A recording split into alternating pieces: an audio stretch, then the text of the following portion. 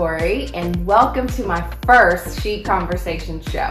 I'm super excited to do this segment. I mentioned to you, I think in my intro video, that I would be doing this, and so it's long overdue. I've been waiting to do this, and I'm just super excited. So the show will be where I'm having conversations with amazing people and just kind of sharing what brands are going on, a lifestyle, events and all of that. So just sit back, and I would love for you to just enjoy a little bit of conversation. So today's topic is going to be sustainability.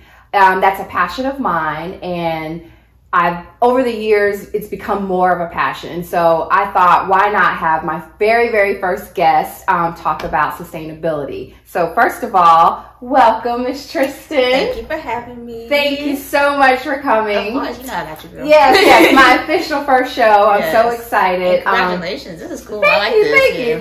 Thank you. So we're speaking now. We're coming back. Girl, I remember the first show. Yes, we're going to be saying that. So, okay, let's get right into it. So let's tell people, how do we meet? Yes, school, art institute, yes. college, fashion classes. Yes. Classes are very small and tight knit, so we got close pretty fast. Exactly. And of course, we share the common interest things, so it was super cool. Like we clicked like that. Exactly. I felt like when we were there, it was like, oh, my people. Literally, that's people that, That's exactly how I felt, because I did my first 2 years of college at Virginia State, and I love Virginia State. I had the time of my life. Like, it was a party, but I felt like I wasn't learning anything. Right. Like, I was going to class, like my grades were okay, but I wasn't learning what I needed to learn, like, to progress in my field. So that is exactly how I felt. As soon as I got in class, I'm like, oh, okay. Like, these are people. Yeah, like, you get me. Oh, you got me. Yeah. Okay, yes, exactly. All right, so we're going to get into your brand a little bit later, but I wanted to bring up a little memory of when we went to New York Fashion Week. Yes. Look, can you tell me your version of it? Okay, so my version, for one, so we took the bus. Yes. The Chinese bus. Those of y'all who don't know, the Chinese bus is like, I think we paid like maybe $30, if that. Round trip. Yeah, round trip. And it takes you to and from New York. Do we have the whole bus? No, it was other people up there. Other people. That's other random people up there. Yes. So that was an experience, because I think the first I took the bus was like to DC one time, like in high school. But so we took the bus all the way to New York. We're rolling down New York with our luggage, like divas. And mind you, it's fashion week, so it's like busy as heck. It's crazy. Like, yes. And I'm just like feeling like, okay, excuse me, pardon me. We're all Southern, like, oh, my bad, like, and we're like, sorry, man. And everybody just like, whatever. Yes. So that was a lot for me out the gate. Like, I'm like, okay, this is gonna be a bit much. So then once we got checked in the hotel, well, when we pulled up to the hotel, I thought, oh, right. We were like, y'all, we done made it. Yes, that hotel on the outside was so nice. Oh my God. Like, yes, it's going to be nice. We checking in, like, we can't wait. Yes. And this was really before, like, Instagram shots. Yeah. Instagram. We can have. The front. But we went in, y'all, and I don't even know where to start with the hotel. Do we even have pictures? I had to look on my old phone. I know I do, because I know I was taking pictures of, like, the mold. It was like mold in the bathroom. Oh, it was 4 of us, and we had, and our room was huge. Yeah, it was a good size room. Huge for New York. I couldn't believe how big. But yes, that was quite an experience. Yes, definitely. It wasn't up to our standards at all. And then one funny thing that I remember is Angelica. Whenever we would go out, so it was Tristan and I, Angelica, and another girl, Jen. And so, we had some downtime. We would go to dinner, wherever. Angelica would stop at every mirror. Yeah. And take a picture. Like, every mirror. Like, that was, like, so funny. You gotta get the shots. Yes. And remember, she kept saying she was looking for her husband at basketball. Well, she saw Iman. If you're watching this, we saw you.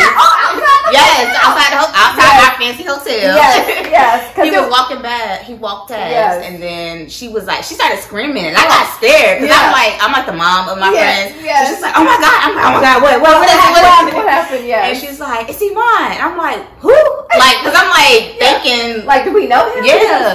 She was like, right, I'm on. Yeah. And I saw the back of his head, and I'm like, girl, you gotta be scared. Like something's wrong. Yeah. So that was quite an experience. Did you like working the fashion show?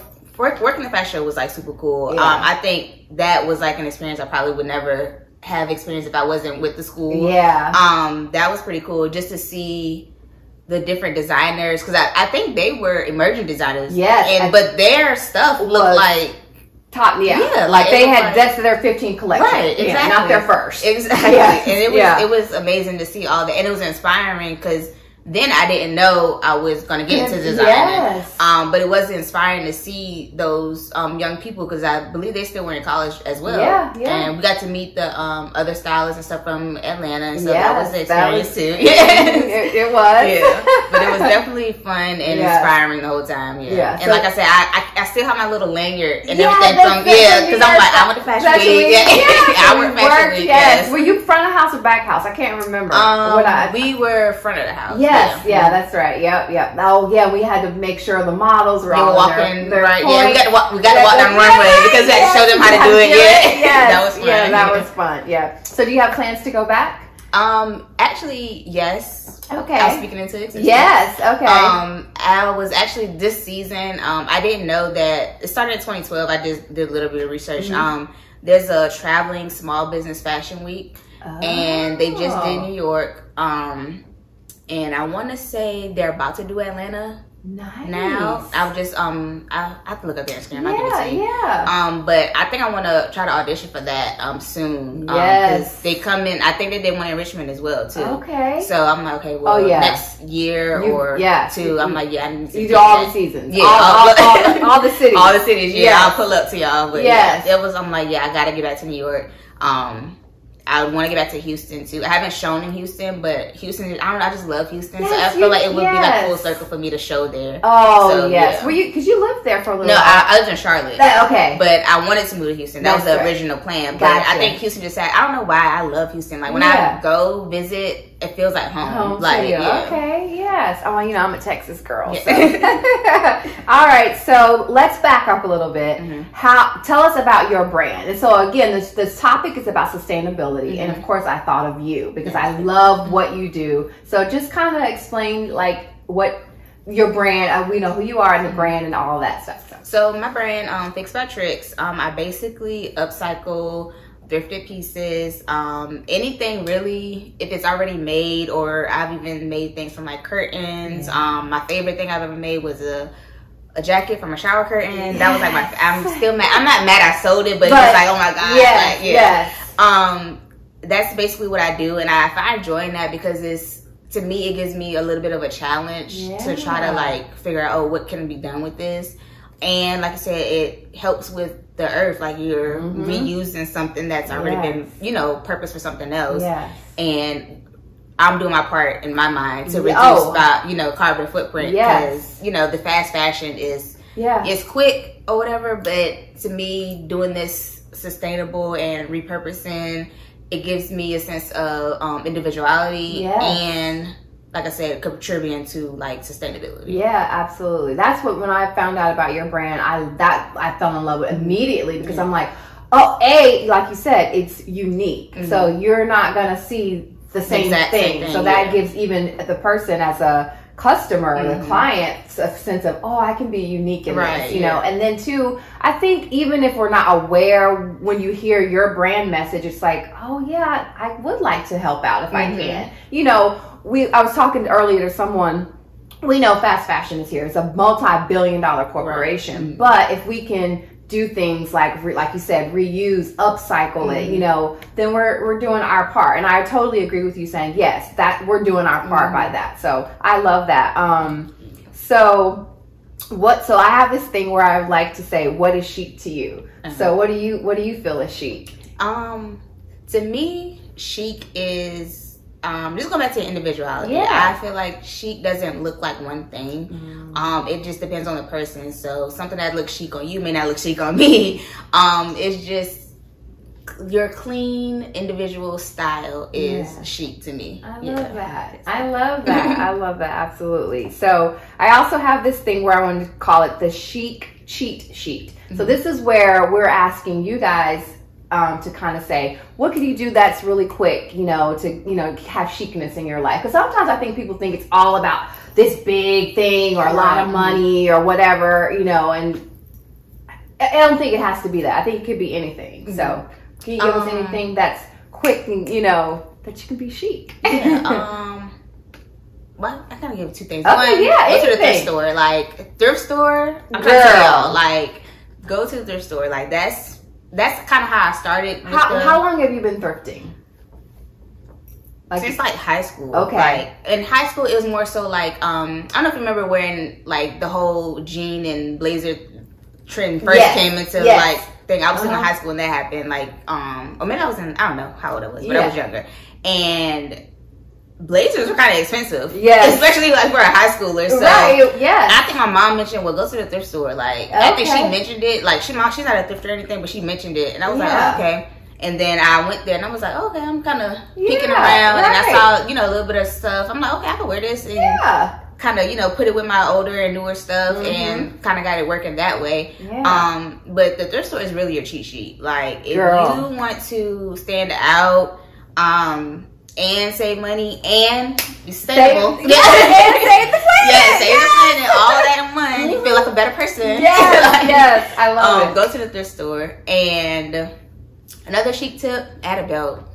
Oh, it's gonna pull it together. Like, if you feeling like, dang, like it's missing something, put that belt on. I love that. I love that. I love that. I know when I was growing up, I'm a lot older than this beautiful thing over here. Thrifting was not a thing. Like, I always did it. Like, I have memories of being, gosh, 2, 3, 4 years old, going to flea markets and thrift stores with my father, and I've always been into it. And I remember people like, where'd you get that? Like, it was not a thing in the 80s and 90s when I was in high school. That it wasn't, but I literally have pieces from then that I still wear. Like, where'd you get that? I'm like, this is from a thrift store like 20 years ago. So I'm happy though it's a thing now, because it's endless, like endless possibilities. It's like, it's a good and bad thing. Like, I'm glad people are because you're like, wait a minute, but y'all, when I go to these thrift stores, they be charging regular price. The prices have gone, and I don't appreciate that. No, like, you're and I feel like the thrift store shouldn't do that. No, if they're listening, yes, they should. I agree with that, because I mean, stuff that I used to pay like $1, $2, and $3. 10, I was like, $10. Like, oh, now you're looking for 10, you're like, whoa, I got a deal. Where it wasn't like, it was rare you paid, you know, $10 for something. So, yeah. All right, cool. So, what is next for Miss Tristan? Miss Tricks? So, I just had a baby. So, my whole life is changed. I know. And it forever will be. Literally day by day it changes. I'm like, okay, got this down. And he does something different. I'm like, maybe not. Let's try again tomorrow. Exactly. So I definitely want to focus on rebranding and expanding. Okay. Because I definitely want to do more. Like we were talking earlier, I feel like I got the styling gig, and then talking to you, I feel like I'm on that train. Like, okay, it's chugging already, so I'm gonna just keep it on going. So definitely work on broadening my skills and getting out there more. All right, cool, awesome. So where can people find you? You can find me on Instagram at Fixed by Tricks. That's FIXBYTRIX. Yes, awesome. Okay. Thank you so much. I'm gonna cry. I'm a crier. I'm like emotional because I'm just super excited. I'm so grateful. I really appreciate you having me. If anybody hasn't, let me give you flowers, girl. Because like Tori, like you are that girl. Like you are really an inspiration. Like for real. Now like, you really make me cry. Don't cry. Like even in school, like it just felt like you were somebody to look up to, like, because I knew you had your family and you were still going to school and you were still working. You know, it's like it's good to see another Black woman do something that I aspire to do. So thank you. And thank you for always being my friend. Yes, girl. This is for life. Yes. All right. Thank you guys so much. Thank you, Tristan, for being here. And we will be back. And see y'all next time. Besitos.